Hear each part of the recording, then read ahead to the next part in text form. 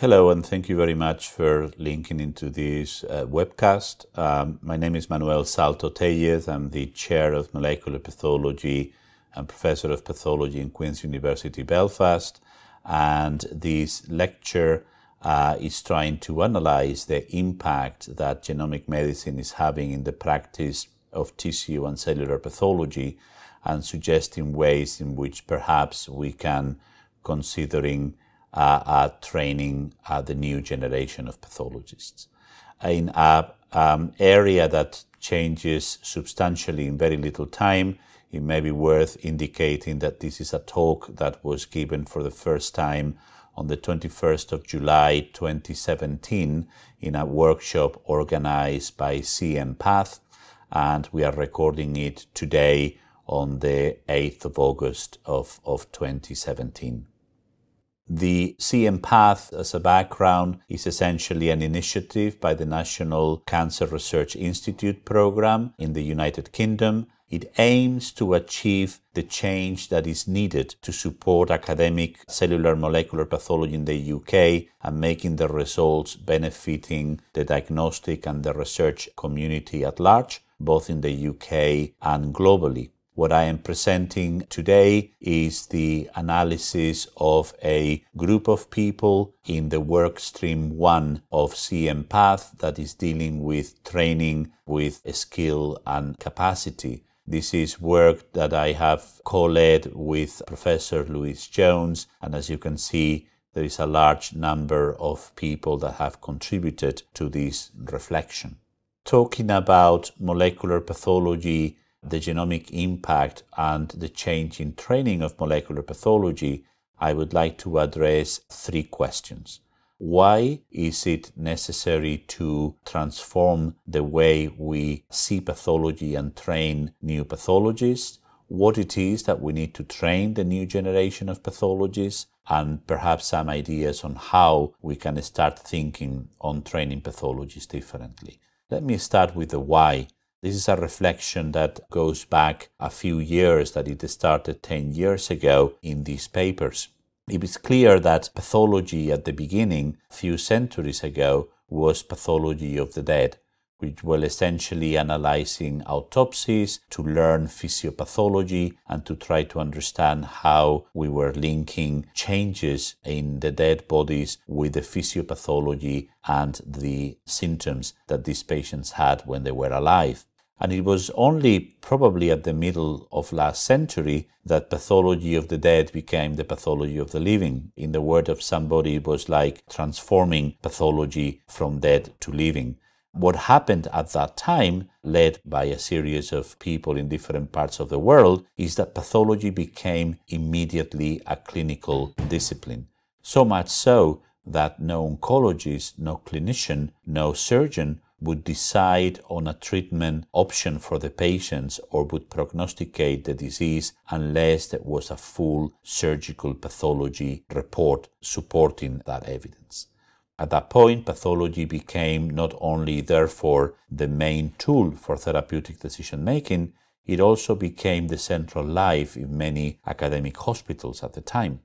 Reality, however, started to change and started to be challenged by several people at several levels. Here you have an example of the then director of the National Cancer Institute back in 1999 that challenged the scientific community to essentially lay the ground for changing the basis of tumor classification from morphological to molecular characteristics. As you can imagine, pathologists felt quite threatened at the time, and in fact this process has transformed medicine. There is no question about that. Personalized medicine, cancer immunotherapy are a product of this new vision of understanding cancer.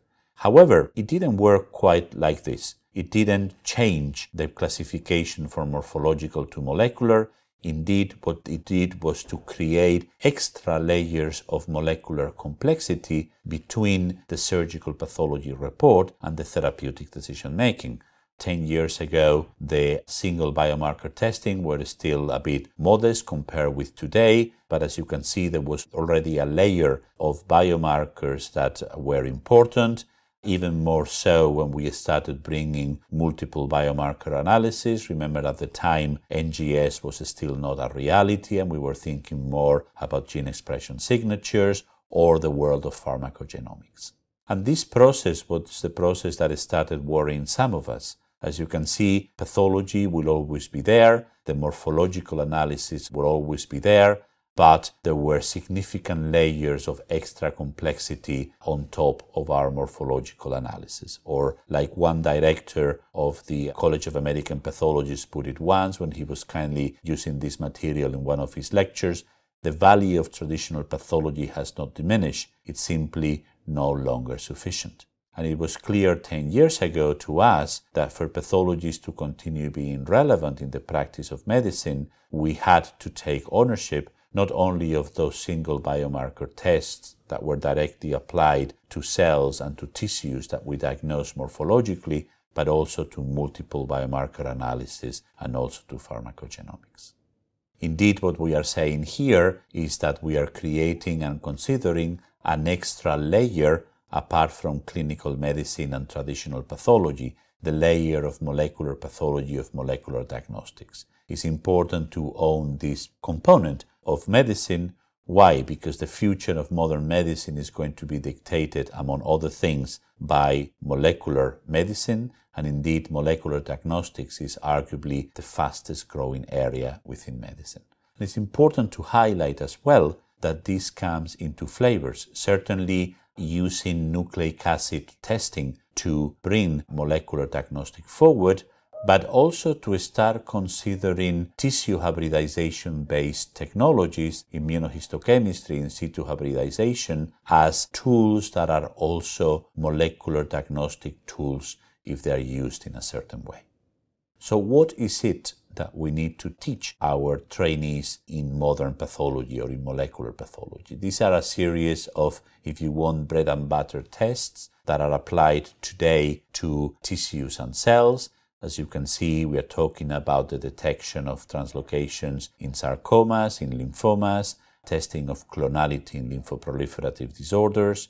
We are talking about testing of microsatellite instability or the expression of mismatch repair proteins. And we are also talking about a large number of tests that are predominantly therapeutic in nature: RAS testing, BRAF, EGFR, ALK in different ways, all the tests that we are doing with CNS tumors and gliomas, ERPR and HER2 in breast cancer, all the tests that we are doing in melanoma and in gastrointestinal stromal tumors, and perhaps as a second line, other tests that we apply to the pathology of thyroid, in urological pathologies or in gynecological pathology that are not still widely accepted, but definitely are used in certain laboratories.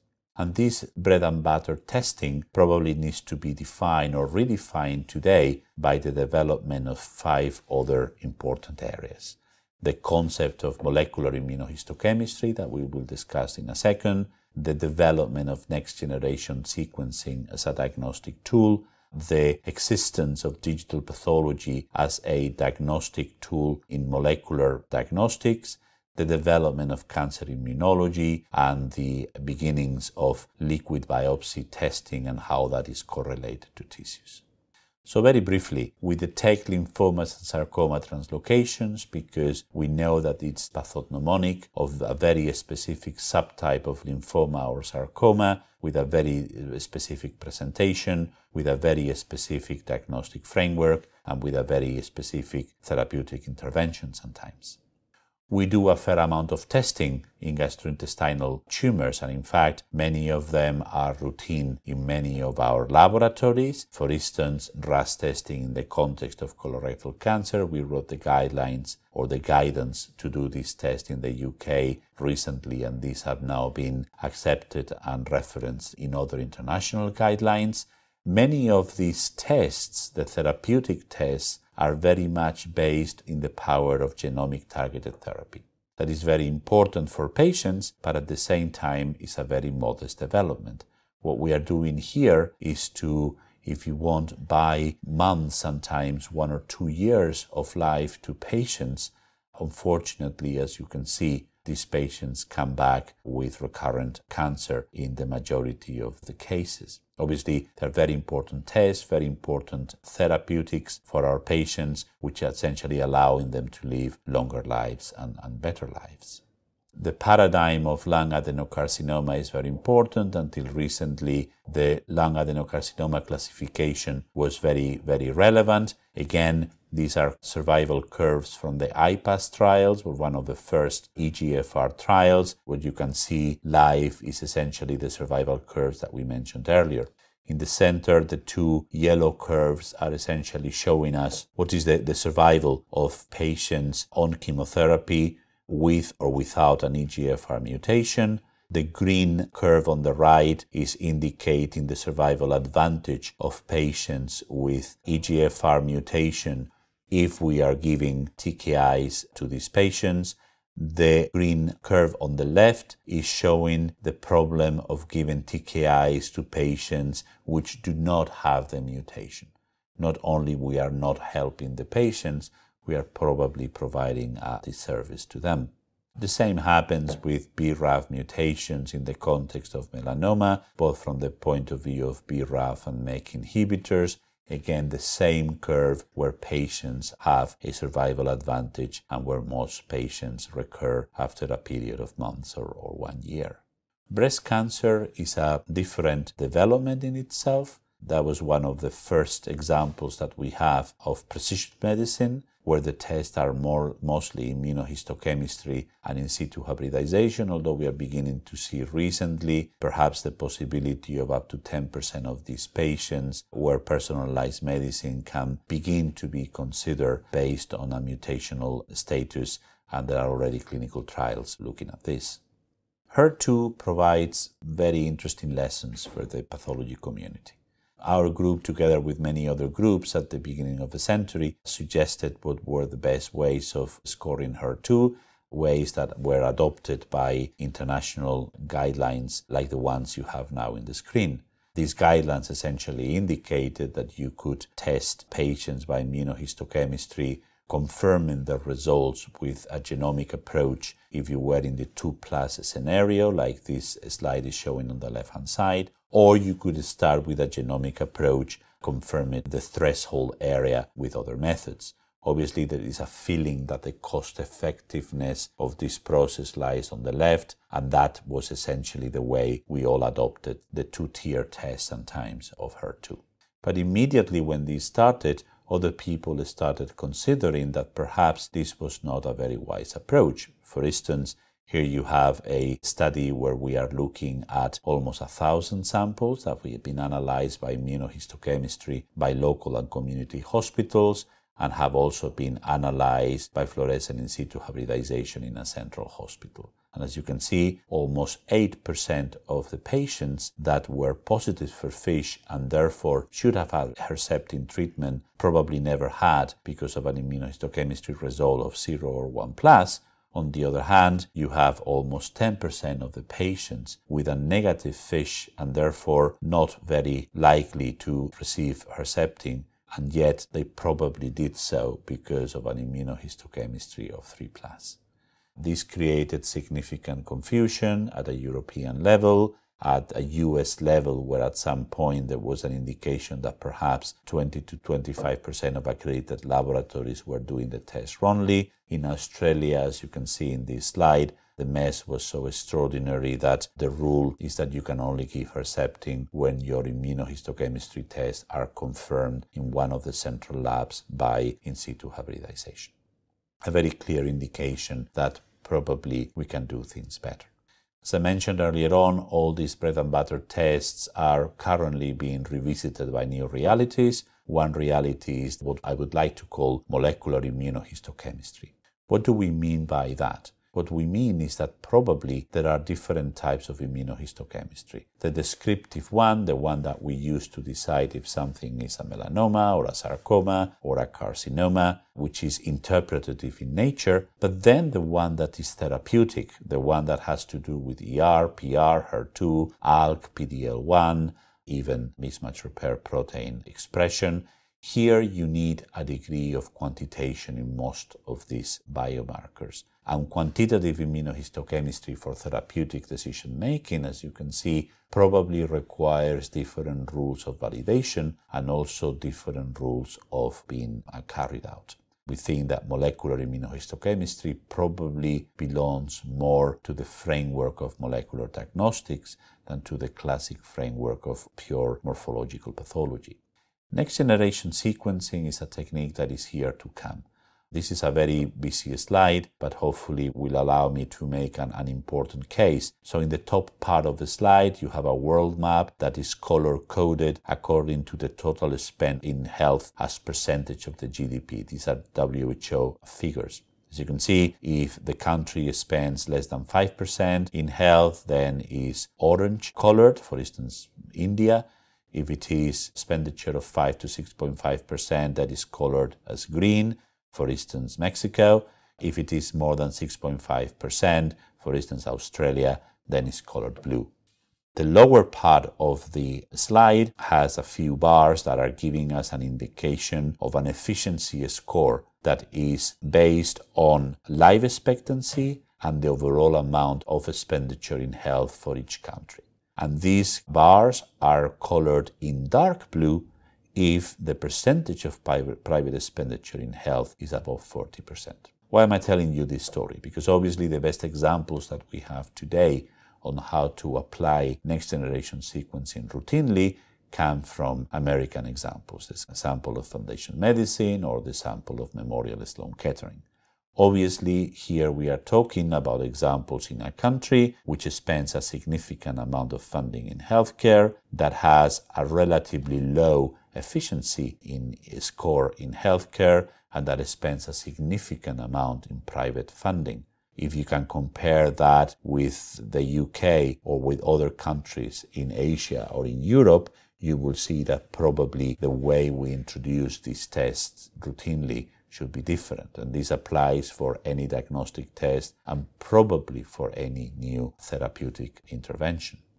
We are applying NGS in diagnostics today mostly through panels. The panels can be as small as the class 1 that you can see here if all you are using is the bread and butter standard of care today. If you want to add all the mutations that will allow you to bring your patients to certain clinical trials, then you may want to consider a class 2. If you are working in an institution that is very relevant for a cancer type and you want to know everything that needs to be known from the point of view of diagnostics or research, you may consider a class 3 design. If you agree with Fogelstein and his group, and indeed by knowing the status of 400 or 500 genes, then you know everything that you need to know in cancer as far as genomics is concerned, then you may want to consider a class 4. Depending of where you are and how you operate, is it close to diagnostics, is it close to discovery, or is it related to clinical trials, you probably will choose one class or the other. It is very important, though, to indicate clearly that more and more relevant is the interpretation of those results. And in these early stages of genomic medicine, we are probably managing at most levels of uncertainty. So for every case where there is a clear-cut, unequivocal consensus on how to treat, there are probably others where the results do not even begin to tell us what is the best way of treating these patients, and others, as you can see, where we have different levels of clinical certainty on how to act upon a very specific result.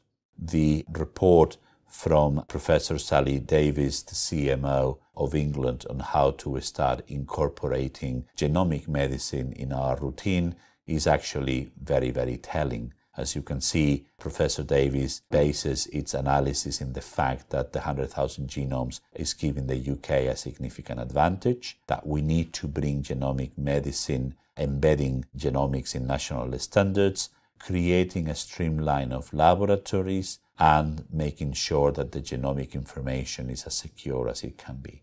And the model is probably going to mean that the genomic information is going to be generated by a few laboratories and then is going to be devolved to the places where it's going to be put in the clinical context. Molecular digital pathology is very important and very relevant. In fact, when you compare pathology with other areas of pathology and laboratory medicine, there is a very clear contrast. If you look at the way we are doing biochemistry, or even we are doing molecular virology today, we are talking about platforms that are seamless, where you put a sample in one part of the chain and you get a result at the end of the path.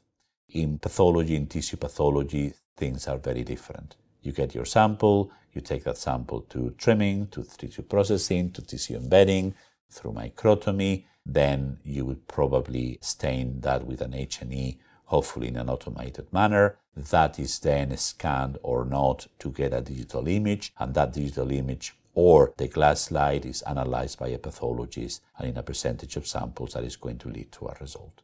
More often than before, we will probably need immunohistochemistry or in situ hybridization in that process. That will be done as an analysis manually or digitally, and then will lead to a diagnosis. And again, in more and more cases, we're going to have to annotate that sample for nucleic acid extractions, that those nucleic acids will be analyzed for single biomarker testing, or they may be analyzed for high throughput testing, the results then having a bioinformatic curation ahead of a clinical diagnosis. I don't know of any process, any pathway in medicine that is as fragmented as this. And we need to start getting used to the fact that digital pathology may help at least at 3 levels. In the decision of the histological diagnosis, in the scoring of immunohistochemistry or in situ hybridization, or in the annotation of the sample ahead of molecular diagnostics. This is now possible for many reasons. In fact, the first FDA-approved system that recognizes that the digital image is not inferior to the glass image in making a diagnosis is already available. In fact, we probably are going to transit from a digital pathology that today is allowing us to make morphometric analysis in the context of limbs, getting a clinical and imaging records, having a repository of images that will help our scoring, having access to PubMed, to a series of algorithms that will be run in the background of the scanning of the image that will be presenting to the pathologists at the time of diagnosis other things like analysis of this is benign or malignant, for instance, in the context of prostate biopsies, an indication of tumor area or tumor content, a grading of dysplasia, an indication if something is still in situ or is already invasive, a scoring of immunohistochemistry that we do, etc. And then comes the area of cancer immunology. This is obviously very important, both from the point of view of adaptive immunity and immune checkpoints. Cancer immunology is bringing us to an environment that we have never seen before. For certain cancers, melanoma, lung cancers, we are beginning to see with immune checkpoint therapies long-standing survivals like we've never seen before in those cancers for a percentage of cases. What is the biomarker associated with this new development? Is it mutational load? Is it the nature of the immune response? Is it any other pathway, molecular pathway that is associated with these changes? Is it a mixture of the 3? Well, all these may be in the future. Today, right now, is a very simple immunohistochemistry staining that is allowing us to make the diagnosis. Again, a reminder that immunohistochemistry is in some occasions a molecular technique and has to be adopted as such. And of course, we're seeing the world of liquid biopsy coming to us, not only in the context of EGFR, for instance, because we can detect the mutation that was actionable originally as an indication of molecular recurrence, but also the presence of other resistant mutations that are beginning to be actionable, for instance, with this AstraZeneca compound in the context of EGFR TIVIN790M. How do we start incorporating this kind of peripheral blood testing together with our tissue testing is a very important challenge for our community. At the end of the day, I think it's important to remember that pathologies are generators of information, but also integrators of information. Pathologies generate molecular information. They consolidate that and integrate that with information in immunohistochemistry and sometimes in electron microscopy, and they put that in the overall clinical pathological context to reach a final pathological diagnostic opinion. It is essential that we are involved in the generation and in the integration of molecular diagnostics. This morphomolecular approach, if you want, is very much epitomized, as you can see, by the logo of CMPath. That is allowing us then to go into the very next stage. How are we going to change the training in pathology to start incorporating information on the molecular basis of disease? This tissue microarray-like image is trying to include all the options that we can consider today. One option, obviously, could be what the college is suggesting today, to have a couple of weeks of visit into a molecular diagnostic laboratory with some other information delivered online. We think that this is, even in the short term, probably insufficient, and as part of CMPath and this workshop, we are discussing options of bringing this into a broader 3-month optional module for those who want to go a little bit deeper into molecular diagnostics. We've developed in Belfast a model that works within the confines of what is available today, that allows us to give lectures to first-year trainees, that allow us to offer an attachment in molecular diagnostics that could be up to 3 months if the trainees want to, where they report with us all the molecular tests that are associated with cells and tissues. And then for those who manage to finish at the end of year 4, then we offer a fellowship-like structured training that would allow them to be experts in molecular diagnostics, or perhaps experts in a subspecialty area like GI or breast, where they also incorporate all the armamentarium of molecular testing. This is an interesting model. It's a model that hardly ever works because it's very seldom that a trainee has finished its training, has finished its exams, and all the number of biopsies that they need for their training at the end of year 4. So this is an option that so far in our laboratory has actually been taken by people coming from other countries, not from the UK. What we have done very obviously is to map what would be the content of the training within those 2 or 3 months of attachment, and also what would be the content, the very broad content, for those that are with us for a whole year. Another option, which is probably the option that at this point our CMPath favors more widely, has to do with a 2-tier model. Before that, let's consider the MSc model. The MSc model incorporates an extra year of training, to training that is already very lengthy, 5 years, when you compare it with other training models in other parts of the world that can be as short as 3 or 4 years. The other problem with this model is that there are very few MSCs that are actually focusing in molecular diagnostics. Many of them have to do with molecular pathology, and usually with different levels of research and diagnostic mix, but never specifically molecular diagnostics in nature. The possibility of creating a modular training is probably the one that is more favored today in our group. This would indicate that those who want to be predominantly morphologists can continue to do so, but at the same time, we offer a model. In this slide, we call it 2.5 plus 2.5, but obviously the length of time in each of the portions of training can be different, where people are trained as genuinely morphomolecular pathologists. This new program is, I'd say, an alternative program. It doesn't aim to substitute what we have today, but to create an extra avenue for training. Obviously, not every center would have the know-how and the capacity to deliver it. It would have to be delivered, first of all, in very specific centers. We proposed a share of time between training in morphology and training in molecular diagnostics. The model would obviously require the trainee to decide up front the area or the areas of morphology subspecialty that they want to focus on, and then they would be trained in molecular diagnostics. We may think that this is a difficult model to map, but indeed much of the content of what a model like this could be has already been identified by the Royal College in the analysis that we did when we developed an FRC-Path program for clinical scientists for acquired disease.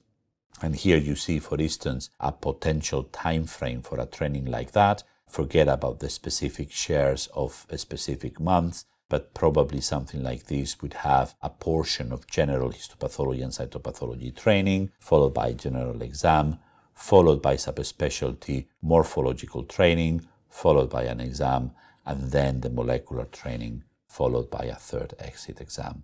And here you have some of the main characteristics of what would be the overall training content.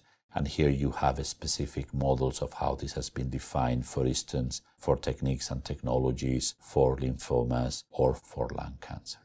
So what we are suggesting is essentially a consideration of a model that would be modular, where the curriculum content will have to be redefined, where the ways of assessment would have to be redefined, where the validation of centers to be able to take all this work will have to be redefined as well.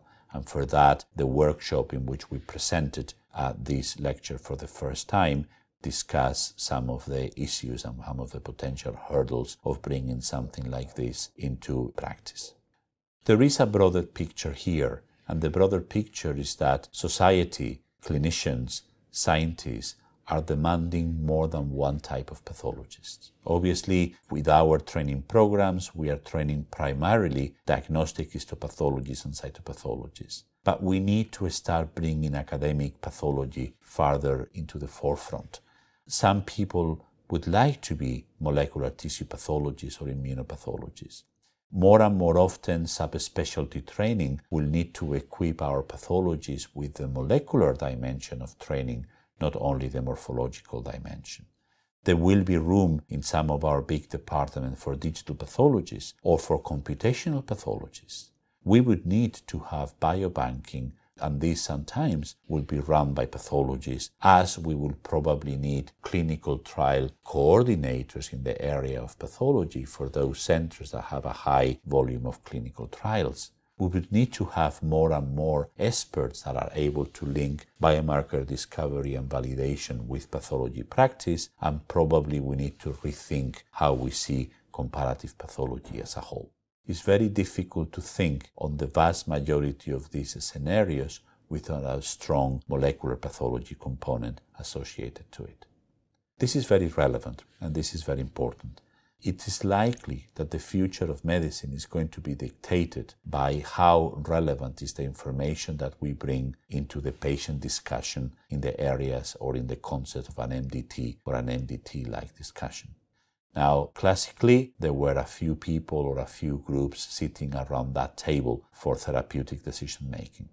This table is going to get more and more crowded in the near future, and it will be the relevance of the information that you bring into that table that will dictate the information that you're going to bring into practice. And in fact, this is very much mind of the Sally Davis model that we were discussing earlier on, with a few certain centers generating the genomic information and many more centers interpreting the genomic information and bring it into the clinical context. It would appear, therefore, that genomic interpretation is a very key element of where modern diagnostic medicine is going to.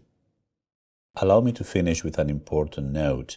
More than 10 years ago, I believe, a key member of the American pathology profession used to talk about the future of pathology like this. It used to show a front image of one of the medical journals indicating that pathologists will take center stage in patient care. In this vision, he thought that January 2020 would be the time in which the pathology community will recuperate, will get back to this center stage in patient care. More than 10 years ago, we had a lot of time to achieve this. January 2020 is very close by, and it may be the time in which pathologists need to decide if indeed we want to be center stage or if we want to leave the center of the stage to others. Thank you very much for your attention. Allow me to thank Professor Louise Jones, Dr. Karin Oyen, and the rest of the CMPath team and the Workstream 1 for all the discussions and the write-ups that we've done over the last year. It is likely that you'll see some of these ideas in editorials or review articles in the pathology literature in the near future. Thank you very much for your attention.